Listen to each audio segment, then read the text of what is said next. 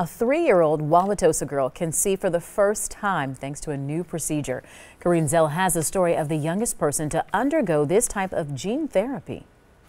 McKinley Sovey was born practically blind. She inherited a retinal disease.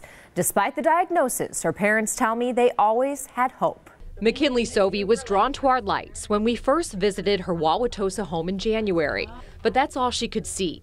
2 surgeries and 11 months later, the 3-year-old still likes our lights, but now it appears she knows what she's looking at. After the surgery, the surgeon can't just examine her and be like, yep, it was successful. It's moments like this Parker and Julie Sovey know it worked. Her mom won't ever forget that first look. I can't even really explain it. You know, she's 3 years old and she looks at mom for the first time.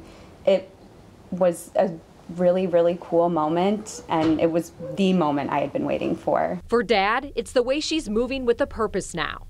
This is McKinley eating yogurt after the 2nd surgery. She used to feel around for whatever it is she was eating, then she'd put her hands in it to see what it was, and then she'd put the spoon in it, and usually it was dumped by the time it got to her face. Dr. Stephen Russell with the University of Iowa Hospital performed both eye surgeries with the gene therapy earlier this month. Complicated drug, because it has multiple parts to the drug, and complicated surgery to make sure we delivered the drug to the appropriate tissues. It's basically forcing DNA into the right cell. So we had to do a surgery just to put the solution in the appropriate spot, which is in the area underneath the retina. Were you worried? Did you think this I might not have was, worked? yes, because they said one of the first things you'll see is that she'll become very light sensitive, and she didn't. McKinley will probably still be visually impaired, but her parents say any progress is a bonus. She may no longer need to be a Braille reader.